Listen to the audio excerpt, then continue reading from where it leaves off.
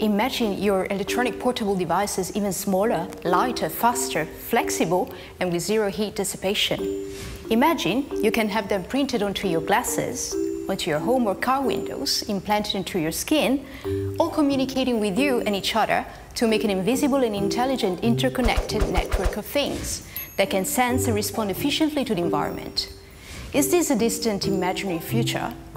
No, in fact, this is already starting to become reality, also thanks to the nanostructured materials. One of these is graphene, the world's strongest and lightest material. At just 1 atom thick, graphene is an ultra-thin carbon sheet, stronger than steel, but flexible, transparent, biocompatible, and conducting electrical current and heat better than gold.